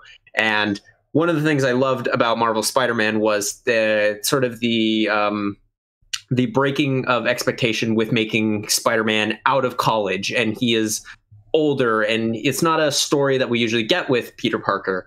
But, the high school trying to do the duality of being Spider-Man and also having a life, they get that with Miles now. And I think that's like you have this the Insomniac world for Spider-Man is so cool because it's like you get to have the best of both worlds. You get to have the Spider-Man who's struggling to do school and be Spider-Man at the same time. And then you also get the Spider-Man who's trying to be an adult and like trying to learn what that means. And I really can't wait to see what they do in like the proper sequel. And I think this is really setting the stage for switching characters, switching perspectives, and adding more of the Spider family, which the idea of what they could do next is really exciting. Can we get a Spider-Gwen game? That is my exact next thought. I was gonna say Spider Pig, but let's get some Spider-Ham. Spider-Man Noir, Spider-Man 2099. Bring them all. So I pre-ordered the Ultimate Edition because I'm a sucker for anything Spider-Man. Yes, I played through a lot of that game with the Into the Spider-Verse suit. Yep, I played through it with the 20 or the 12 frame per second mod enabled. How good does that thing? My god! I almost cried. I did cry the first time in performance mode. The way that it ran, I was nearly in tears. It was ridiculous. I did cry, and oh my god, there's like some moments where keep the spoiler free. No spoilers. I will say the soundtrack is phenomenal, and there's points where the soundtrack really helps push the emotions that much forward. And there's a very specific moment early on where I fully was in tears swinging around as Spider-Man. Yep. And I had the Into the Spider-Verse skin on the whole time, and just it is a really special game. And I think that's all I can say is it's really special, and I loved every second of it, and I can't wait to platinum it. I'm slowly making my way through it, but I'm also trying to play every other game that I bought because I bought way too fucking many. Yeah. Just play Miles. Do what I did. I platinum Astro, I platinum Miles, and I'm happier for it. Mm. Yeah, I platinumed Bugsnax, and then I platinumed Astro, and I'm like picking through Demon Souls. I'm playing all of the games that are like my palate cleansers for Demon Souls, because it's like if I strictly just play Demon Souls, I'm gonna lose my fucking mind. So and I'm going to love myself. So all the other games I'm calling palate cleansers. So so I have Sackboy: A Big Adventure. I'm gonna play that next. I'm excited to play it. I kind of hate that how some games, like I know with Sackboy, to get the platinum you're gonna have to play co-op for at least 2 of those trophies. I hate games that lock platinum trophies behind online play and co-op, especially online play, because it's like, what if the servers go down? Then it's like, if you want to play, like, I think, doesn't Resistance require online multiplayer trophies? Like, I was like, the servers are closed for that, so I was like, I can't even platinum Resistance now if I wanted to play the game. So I was like, I hate when they do that. Can we talk about that for a second? Obviously, most of us have platinumed Astro, right? Mm-hmm. I think I'm the only one who hasn't. Okay. You've got to be close. Yep, you're the only one. You have to be close, because I feel like in your first playthrough, you kind of just, even when you're just like fucking around in the game, you just kind of unlock a trophy, which is literally how I unlock like a majority of those trophies. I just fuck around, got a trophy. The moment you start the game, you're automatically close. So you're at least within like 3 hours of finishing the platinum when you start it for the first time. Yeah. So, question, why are there 3 separate trophies for Astrobot? And because one of them's a speedrunning trophy, which I really liked. But the other 2 trophies that exist seemed like they could have been built into the regular trophy list. I think it was more so just so that those trophies didn't keep you from getting the platinum, which I actually kind of appreciated. They didn't seem like anything that would keep people from the platinum. Like, there was one trophy I think you get where it's like you literally, you cleared the game, you beat the game, and it's like that's not even part of the trophies to get the platinum. And I was like, I don't know why that wasn't part of the trophy to get the platinum, because I was like, you get it when you complete the story. Like, this is literally a story trophy. So the 3 trophies, never seen that before, right? The 3 trophies in question are Play as No Limits, cleared the game and got the new generation artifacts, which are the PlayStation 4 and PlayStation 5 and its accessories. Run Astro Run, got a total speedrun time of 7 minutes or under, and Gravity Days, which is make the CPU chip punch the glass sphere, sending at least 10 bots flying. Which I don't get that one either, because like that one is very easy to. It requires a slight bit of puzzle solving of figuring out how to do that, but once you get it, it's like I don't see why they couldn't include that in the main game. Maybe the last 2 were tied to like late additions to the game. Like, we're not seeing them come through as like patched in, so to speak. But maybe that functionality, like maybe the speedrunning wasn't there or wasn't initially planned for day 1, and they were able to get it out. I don't know, but the speedrunning is great. I was very confused by it. It threw me off. I was like, okay, maybe not. I can see maybe not the speed running one, maybe not being part of like platinum, but the beating the game and even the other one with the CPU bot. Like I was like, you could have put. I don't know. I felt like they could have put those in there, and I feel like that still wouldn't take away from this being one of the easier games to get a platinum in. I'm just surprised those were separated. Maybe you're right that they're a late edition being put in, because none of them were like too hard. Like the speedrunning trophy, I'm down to like it's under 7 minutes. I think I'm down to like 5 minutes and 47 seconds on my total time. Well, I got that trophy the first time clearing each of the speedruns because you only had like there's 8 of them, so you have to be like what 50 under a minute, maybe around 45 seconds on each, and you clear it without much issue. Yeah. So Greg Miller of Kind of Funny actually made a very important point with regards to the speedrunning trophy, which is that, you know, I think we kind of sometimes ignore the fact that there are a huge amount of people that don't particularly care for speedrunning in games or don't particularly care for multiplayer in games or any of these sorts of things that are viewed as kind of like extra to the main experience. And I think that them relegating the speedrunning trophy to the DLC trophy pack 1 kind of bubble that the other 2 trophies are inside of is basically the developer's way of being like, you don't have to bother with this if speedrunning is not really your speed. Well, and that was kind of my, so like I want to segue that into, is there a situation where we see multiplayer trophies done like this? I mean, I hope so. Back in the day, there were like a sporadic few trophy lists that did that. Like, for example, the distinctive one I remember was Killzone 3. That one split up its trophies into a single player pack and a multiplayer pack, and that was during the PlayStation 3 era. So I think it's like I totally wish that we see more of that going forward, but the fact that it didn't catch on immediately back during that era makes me feel a little bit doubtful. I mean, it's also another issue too, because it's like even when like if some people decide they want to play like let's say an older Battlefield game or something, it'd be almost virtually hard to play like because you know with Call of Duty and like Battlefield, there's such a herd mentality of a new one just got announced, I gotta buy this year's game or else I'm not gonna have anybody to play with. Like I just feel that because it's one of the main reasons why there's games like The Last of Us I have yet to platinum because it's like one, I don't like the multiplayer for The Last of Us. I know some people do. I don't like it, but it's just so hard for me to try to find a match on there, and it's like it's not worth my time to just go through all that, which is why I didn't get the platinum in that game. And one of the things that's stopping me from getting it is literally the multiplayer aspect. So I just feel like at some point they need to kind of just double down on the fact like, look, we'll have the trophies for multiplayer if that's something you like to play, but we're not going to make that I don't think games should have to make that a requirement. I also concur with the speedrun thing. Like some people, they play the game once and then they're done. And maybe if they're close to getting the platinum, they'll go back and do whatever they need to do. But I feel like putting difficulty level trophies, putting speedrun type trophies or time trial trophies or multiplayer trophies, I feel hinders people from wanting to platinum games, in my opinion. I know some people will go through it, don't get me wrong, but I just feel like it's very intimidating. Yeah. The other thing I could add to this is maybe not something we're all thinking of, but something that is front of mind is not everyone has the dexterity, like is physically able to complete those speedrun levels or complete it in the time required to get the trophy. So by separating it out as in the similar way to maybe if you have social anxiety and don't want to play multiplayer games, separating those out into their own separate lists and not gatekeeping the platinum trophy behind achieving those makes that trophy more accessible. It's not necessarily easier, albeit like some of these challenges are difficult for people, and definitely those who aren't as physically able to complete the speed runs in time. But it makes that ultimate goal of the platinum more accessible, and I think that's a good trend to move towards.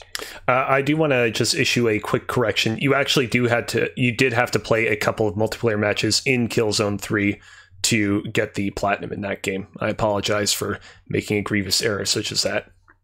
How dare you, Cozy? I don't mind platinum or trophies where it like gets you to test an online mode, but there's no skill-based requirement. Watch Dogs 2 did that, where it just you got trophies for playing one or two of the different modes, and then that's all you needed to do. I know with like Dead Rising 2, for example, they did something like that too. I think you did have to win I can't remember. I don't have the trophy list off the top of my head, but I know there was like one. I think it's like you just had to win one of the trophies or achievements was win an online match in Dead Rising 2. I was like, oh, that should be easy enough. Like, I mean, if you play it enough times, eventually you gotta win. Yeah.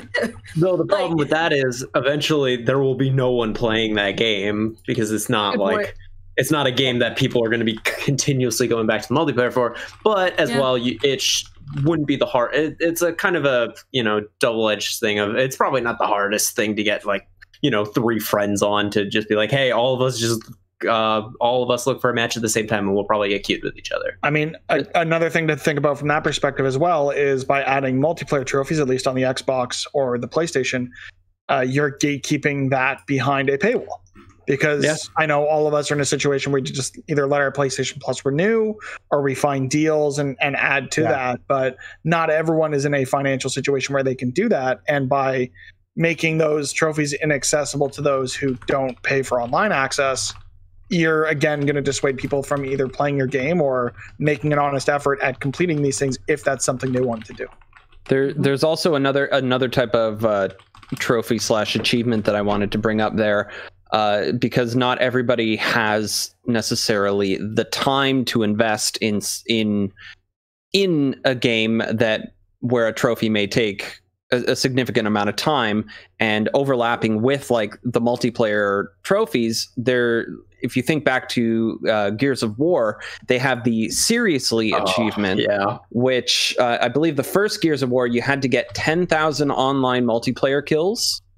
And then Gears 2, they made it 100,000, but it could be AIs as well. It could be AIs as well, which was nice. But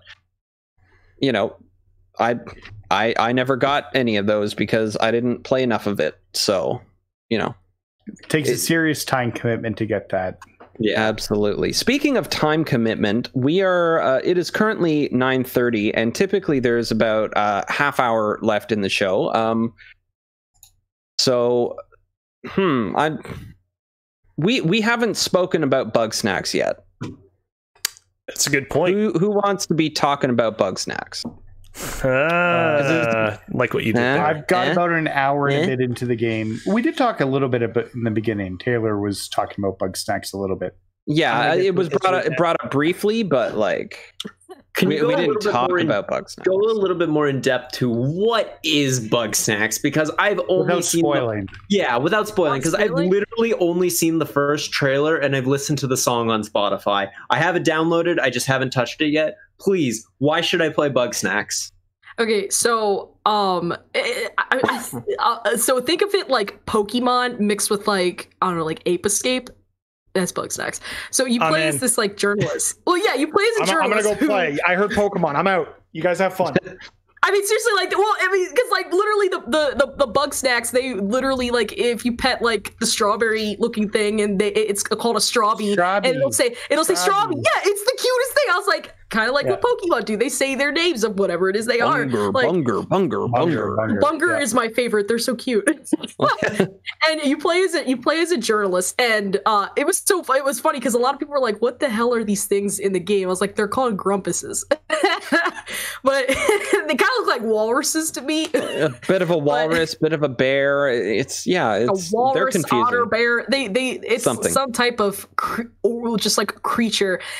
So you're a journalist, and this explorer chick tells you to come to this Snacktooth Island because she has discovered this creature, this new discovery of Bugsnax, which are half bug and half snack. And you get to the island and you find out she's missing. So basically your goal in the game, there's kind of technically 2 goals where it's you have to bring the villagers back to Snacksburg to stay there. But then you also have to find the person who brought you there in the first place, because she's literally missing for pretty much the entire game until the end. And it's a little bit of a platformer kind of puzzle type game. So what I really liked about it was I like that I know that there's just some things where it's you have to do a certain way to catch a Bugsnax, but I like how almost all of them have kind of a few different ways of how can I figure out how to catch this Bugsnax? Because it's you really have to get creative with the tools you have, and then there's some things where it's you don't necessarily have the right tools that you you have some of the tools but not all of them, and then sometimes it's if you don't have the normal way to catch it, you can get a little creative with how you catch there's just so many different traps and methods and strategies that you can do to try to catch these Bugsnax. Yeah. So what? I have played Bugsnax because it is available on the PC on the Epic Game Store. And just one of the early, so you start off, you can catch a Strawby and it teaches you how to use a trap, and you see the path that the Strawby is walking. If you get too close, it's going to run away from you. Yeah. So you put the trap down, you walk away and you hide, and then eventually the Strawby will come out and walk within range of the trap. You press a button and the trap fires. You've caught the Strawby. You can take the Strawby and feed it to the other Grumpuses on the island, and their body parts horrifyingly turn into images of these Bugsnax, as you may have seen in some of the trailers there. As you progress, you unlock different tools to try and catch the Bugsnax, and one of them. The very next thing that you unlock is a slingshot, and there are these ketchup plants. So you have to, you restock your ketchup supply by the plants that are growing nearby, and you have to use your slingshot, and you just sort of like lead a bunger into a pen, and you catch it for somebody else so that it stops destroying their crops or whatever. You have to try. You need to try and catch these other bungers, right? And there's the problem is if you get too close to the bunger, they're going to hit you and they're going to throw you up in the air. So you have to try and get one bunger, lead one bunger with the slingshot ketchup over to another bunger, and then you gotta your last shot, you gotta catch up the second bunger so that the first bunger you let over can run into the other bunger. I'm speaking a lot of nonsense right now, but trust me, it makes sense. There is a puzzle to it. It makes sense to me. Ketchup and bungers. And and then when you unlock more like stuff too, you don't even need to ram two bungers into each other, and there's just so many different ways that you can catch these Bugsnax. Like I know when the first time, like before I kind of realized, you can you get this, you get the trap. That's like one of the first things you get. And I remember there's like these friters. They're just basically spider French fries, and they catch up, and it's like they're on the ceiling, so obviously you can't jump up and catch them, but you can lure them to the surface. Trap on the floor. Put the trap on the floor. Ketchup. Yeah, and before I used to make little trails of ketchup, but then I realized if I put the trap close enough to the friters, you can put ketchup on the trap and they will still go into the trap, and then you just get your trap ready, and then bam, or you could just literally just make a trail of ketchup and then lead them to the trap, or you could just splat the trap with ketchup. There's so much, it's just so crazy how creative you can get. And then there's this one device you can get where it's like a little straw bee in like a little ball, and you have to help it navigate around using like a laser pointer. And I remember there was like this other trap that I used too, and whenever I tried to try to make a bungee cord, so to speak, to try to trip up some Bugsnax, sometimes I just use that instead of having to use like a rock or a tree or something. I was like there's just so many different ways that you can catch a Bugsnax, where it's like it definitely rewards you for your creativity. And I think it's such a stupidly fun thing that I love it so much about it for that reason. And again, the Bugsnax are cute. They're adorable. They are. You seem so excited about something that sounds so bizarre to anyone who comes into this conversation halfway through. I love Bugsnax. Such a good game. I cannot wait to play bunger.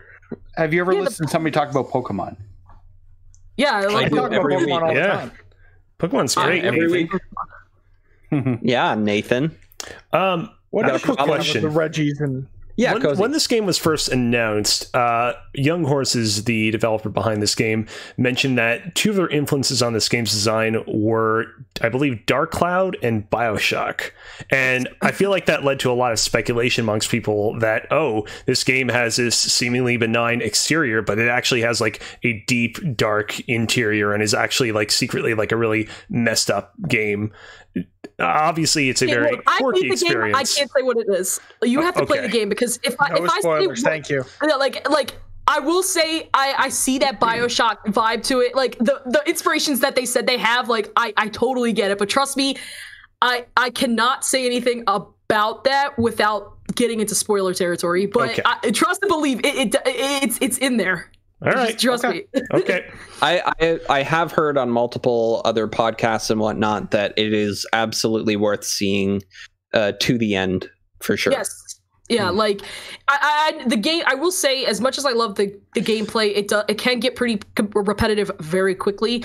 But if there's one thing that I felt kept me kind of like aside from the fact I really like the game, but like I feel like if there's one thing that I feel should motivate people to beat the game if they feel like it's getting too repetitive, is I think the characters in the game are really great. Like I would die for Filbo. He's great. He's goofy. He's a very klutzy guy, and all the characters are, and like especially like if you do the side quests and you get to learn more about some of these these NPCs, it's like you feel a little bit, I don't want to say too emotionally attached, because like, but I guess you could like I felt really a part of these like Grumpus's lives, and I liked to see how their like arcs would conclude and like things like that. And then like just it's and then there's just like the story itself. The story and the characters I feel like are some of the best parts of the game, aside from the cute little Bugsnax and getting to pet the Bugsnax. So but yes, I can't spoil the story. You have to play the story. I'm just gonna say I did not expect it to end the way it did, but definitely play it and then come back to me and let me know how you thought of the story, because I just had a WTF at the end. I was like, what? I'll shoot you a DM once I finish the game, and we'll be able to talk about we will definitely talk about it for sure. Now. I have to finish Sackboy first. That's got to be my priority, and then I back to Bugsnax. Yeah. One last quick thing about Bugsnax is that you mentioned like the characters and everything. It's got a pretty good voice cast behind all the Grumpuses. Like Yuri Lowenthal is in it. Sam Riegel from Critical Role plays a character in it. You've got Barbara Goodson, who I believe is Rita Repulsa. Really? Yeah, somebody. Yeah, somebody. Yeah, She does. So. She did I guess what she did is the voice for Rita Repulsa in the dub for Power Rangers. I was going to say, yeah, because the actor was still the original Japanese actor. Yeah. And yeah, it's got a pretty big list of names there, for sure. But yeah, so that probably adds to it. Anybody have any other thoughts about Bugsnax, or? And we just sounds like I need to play it. Yeah, exactly. I play it. It's free. PS Plus. Go play it. It's free if you have it's free on PlayStation Plus. Like literally, you're not losing. Like if you have a PS5, just add it to your account, even if you don't have a PS5, just add it. I did, and I still bought it on PC because I don't have a PS5, and I added it for free there because I might play it again. Who knows? I mean, you'll get a PS5 in time for Destruction All-Stars in February, right? Maybe. I don't know. Yeah, that was the thing that he was waiting for. And by then we should have the next-gen version of Avengers. It's going to be a pretty good first few years of 2020 or months of 2021. Yeah, I was waiting to get an Xbox for Halo, and I was waiting for Destruction All-Stars for a PS5. So it makes perfect sense. Not Avengers? Those seem like equivalents. Yeah, absolutely on par. What about Avengers? Yeah, we don't say the A word anymore. But yeah, I mean, Bugsnax is just a fun game. Like I know some people are like, oh, this game looks silly, or oh, it looks like it's a kid's game and all this stuff. I was like, okay, you know what? Don't put that. Don't have that type of attitude going into the game. Just go into this game. Man, it could be a kid's game for all you care, right? But listen, if you saw that announcement trailer, like you should have known what kind of game this was going to be. It's going to be a very fun and goofy game. Like literally, the guy at the end was like, "I was trying to hold a lamp with my weenie hands." Like you already knew they were going to have some stupid shit that was going to make you laugh. Like come on, like. And you saw we looked at like a fucking cinnamon bun, like nose or something, and then he had like these hot dog hands, like. I was like, you should. Her hand turned into a curly fry. Like, come on. You knew this game was not going to take itself seriously. And that's what's great about the game is like, it's not taking itself seriously, but that's what makes it fun. I mean, if Cozy hadn't convinced me to play Apex tonight somehow, I'd be playing Bugsnax tonight. So thanks, Cozy. Yeah, no problem. speaking of which, I actually have been playing a fair bit of Apex on my PlayStation 5. It's still the PlayStation 4 release of it. And there's really not too much to talk about. I can hear everybody grumbling because I talk about Apex a lot on this podcast. Its frame rate is through the roof now, thanks to the PlayStation 5's extra processing power. But I mean, it's still the same old experience, which obviously is great because the same old experience of Apex is a great experience. Which, I mean, I feel like this is kind of a good transition point to talking about some of the other games we've been playing on the PlayStation 5. Yeah, go for it. I mean, outside of Apex, I also played a little bit of Kingdom Hearts Melody of Memory, or maybe it's Memory Alex, of Melody. Any thoughts on that? Yeah, Alex. Oh, we just lost Alex. We've been Some waiting. crazy name that Tetsuya Nomura was like, yeah, let's just make this a really crazy name because fuck it. Alex, we're still waiting for your thoughts on this game. Get back to me in 2021. The funny thing about when we actually convinced you to play Kingdom Hearts. What? I'm sorry, two people talked at the same time. I have no idea what was said. Play Kingdom Hearts, you coward. It's on Game Pass. That's Literally right. all of them. You could do it. I could. Yeah. So you know what on console. Oh, not. You know what I PC, just okay. realized? I did a quick search, and anyone who's played Bugsnax, like Wambus, the character Wambus, his voice actor also voiced Soldier 76 in Overwatch, and I just think that's like because the character he voices in Bugsnax is very much a country guy. He's the farmer that farms sauces, like. Now Cozy's in. Hell yeah. Cozy's all in now. Overwatch is what it's Got him. Yeah, Overwatch, a game I've never played. Definitely. I do want to say quickly with regards to Kingdom Hearts, it's a surprisingly good game so far. The thing about this that is really surprising is typically with the Kingdom Hearts series, I'm used to loading up the game and then watching a 20-minute engrossing cutscene about the state of the Kingdom Hearts world before getting into any proper gameplay. This game straight up, like 5 seconds into the game, starts up with gameplay because the opening music video to the game allows you to like actually play it as you play most of the other levels in the game, and then from there it's immediately into a tutorial and you're immediately into levels. You only get your first bit of story content like I'd say 5 levels into the game, and even then all it is basically Kairi, one of the leading females of the series, talking about basically the events of the past games over footage of the past games. There's no like new story content yet at all, and it's really weird, again, as somebody who is so used to the Kingdom Hearts series being so perhaps too story rich, but I'm enjoying it quite a bit despite that. The rhythm gameplay of it requires a bit of an adjustment, but I feel myself getting better the more and more I play it. Did they release a Keyblade guitar peripheral from Mad Catz with this? I don't even think that Mad Catz is still around. I'm No, pretty they sure are. They are? They definitely are. Yeah, they are. They came back a few years almost ago. closed, but yeah, Weren't they came back. publishing games at one point? Yeah. With- So. GameStop?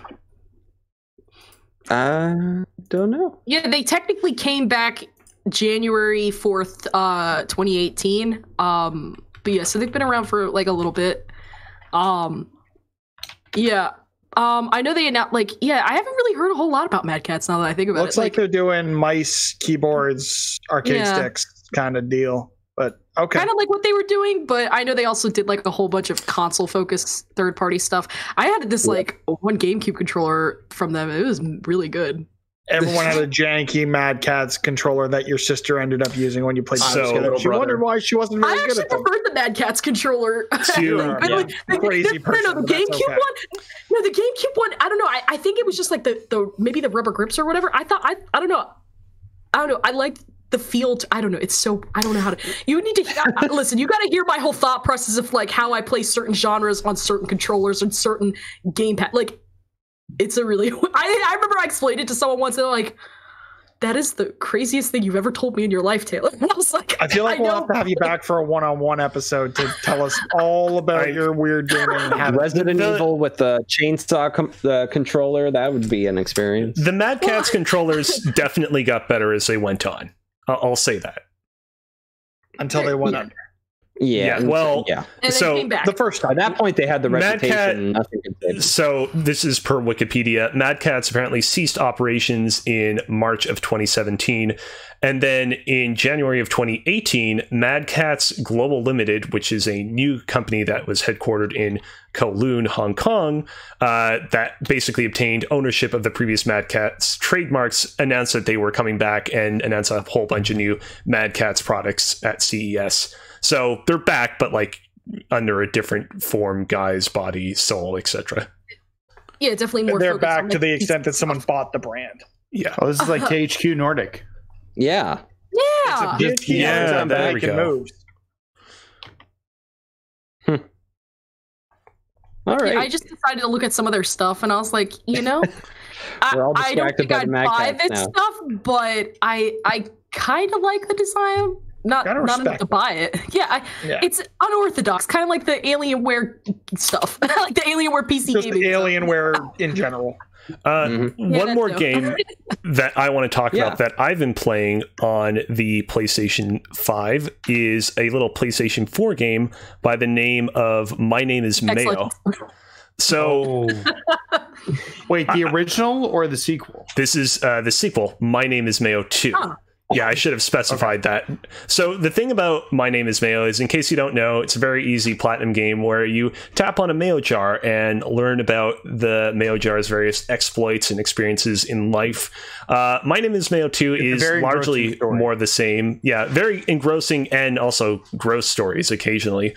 My Name is Mayo 2 is interesting in that one of these story paths in the game actually has you playing, a bunch of mini games that take the grossing and engrossing factor of the game up to another notch. As you can see right here, I'm in the middle of a mini game where I basically have to throw shit at the mayo jar to cause it to tap. It's For anyone who's made it this far into the podcast, I want to personally apologize for the fact that Cozy brought up My Name is Mayo 2. Well, can I bring it up next? I don't apologize at all. Tonight and play it. You don't have to. I will. Page right now. It's like $2. It's less than that. It's like $1.50. Oh yeah. It's like, it's $1.19. Please. Okay. Yeah. We're getting a little distracted now by the monkey fling and shit. All right. Is there the monkey? Yeah, it's man. That's that takes me back. Wow. Oh yeah. Is there any closing thoughts that you have? Your hopes for the future in terms of PlayStation? I'm going to go through everybody one at a time, and just like we did off the top. Give me your closing thoughts, and let's hope.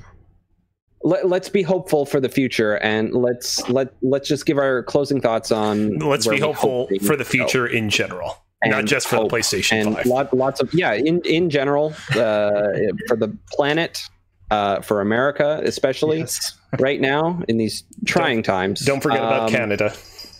Yeah, we need to help our big brother out. Yeah, Mitch. PS5, closing thoughts. What do you hope for the future? We're off to a great start. Controller's great. Thank God the store is functional. They still have some work to do with the OS. Yes, I have heard this. Nathan. That's it. Very similar to Mitch. I think it's a really good step forward. I think there's some fine-tuning in the OS that needs to happen. The controller is wicked. I think this is probably the best launch lineup that's ever come out for a console. There's no specific one like enormous launch game, but everything is doing well right across the board. It's very solid. And then what we've got coming within the next year is even just icing on the cake. Chef's kiss. Can't wait to talk about this after a full year on the market. Absolutely. Taylor. Bugsnax. I'm kidding. No. A lot of potential, off to a great start already, and we're only a week in. I think I'm really curious to see what they're going to do with SSD expansion, because Sony hasn't really detailed how they're going to do that with upgrading it internally and how they're going to handle external SSD. And again, I feel like just like storage space is going to be a big problem with this generation because of just like how big these file sizes are and like all the cool hardware stuff that like comes with these games now. But PS5, the DualSense is one of the most innovative controllers that's come out in a long time. I'm curious to see how third-party developers are really going to take advantage of this, of the haptic feedback technologies. The exclusives I'm pretty happy with so far. I can't wait to see what Ratchet and Clank is all about because that's like personally my personal like highly anticipated game for next year. Yep. But I'm excited. I'm excited to see what the future holds for the PlayStation 5. I feel very confident that it's going to have a very long lifespan. And again, I just really want to know how they're going to just handle storage expansion because like seriously, what's going on here? Sorry, can I just say one thing before you get to the next participant in this? Yeah, go for it. So I was playing Miles, and I finished a side mission, and a cop car drove up to the crime scene and ran someone over, and that was weird. That sounds like actual cops in the States. Yeah, those are the cops I'm familiar with. I just needed to tell that story. I'm sorry. Please continue. Yeah. Alex, let's hear from you. The PlayStation 5 is a phenomenal piece of hardware that every time I boot it up, I just am so like surprised by it. I'm still not used to the fact that Miles Morales loads within not even 30 seconds. Like from when I press play on the PlayStation Start menu to actually swinging around is not even 30 seconds. It's insane. We didn't even talk about how crazy fast travel is in that game. Yeah, it's literally instant. Here's the thing, is the reason I bought a PlayStation 4 was because of Sony first-party studios. The reason I bought a PlayStation 5 was because what Sony first-party studios are going to do. I can't wait to see what the future holds for these studios because they are, without a doubt, some of the best developers working, full stop. And goddamn, show me what God of War Ragnarok looks like. I need to know what that game looks like. I'm holding up my Leviathan Axe tattoo because God of War is, I've been thinking about this more and more. God of War is at least in my top 2 favorite games of all time. The more I think about it, the more it almost could be number 1. I feel like it's going to interchange with Halo 3. Like, if you ask me on whatever day of the week, I love that game so much, and I can't wait to see what they do next. I thought the axe was called a Keyblade. The future of, I'm just going to ignore that. The future of the PlayStation 5 is really strong, and show me what Naughty Dog's going to do. We've already seen what one of the Insomniac studios can do. Show me what Guerrilla can do. Show me what Sucker Punch. Show me what they can all do because they have so much potential with this piece of hardware and the controller as well. Cozy? I mean, I echo a lot of what has already been said. I think that the lineup of games thus far is great. I think that the lineup of games that is yet to come is looking really great. I think that the controller is great as well. And I just think that Sony needs to spend a little bit of time tinkering away and reworking the PlayStation 5's UI. One thing I didn't bring up that I don't know if you would really call this a UI thing, but I was a little disappointed to discover last week that when you're in a voice chat with other people, you can't configure it so that the voice chat audio goes through your TV speakers. I have a specific audio thing set up where basically I connect a 3.5 millimeter audio cable from the monitor that my video games are being played into my PC, and then from there via Voice from Your Banana into the headphones I'm currently wearing. And basically I got into an online session with some friends last week, and I was unable to hear them through that setup. I could only hear them by basically listening to them through the little speaker on the controller. So I don't know necessarily if that specific issue will be rectified, but it's a little bit disappointing because that was not an issue on the PlayStation 4 before this. And I'm hoping that Sony will kind of take the time to listen to our little critiques here and there and act on them. Amazing.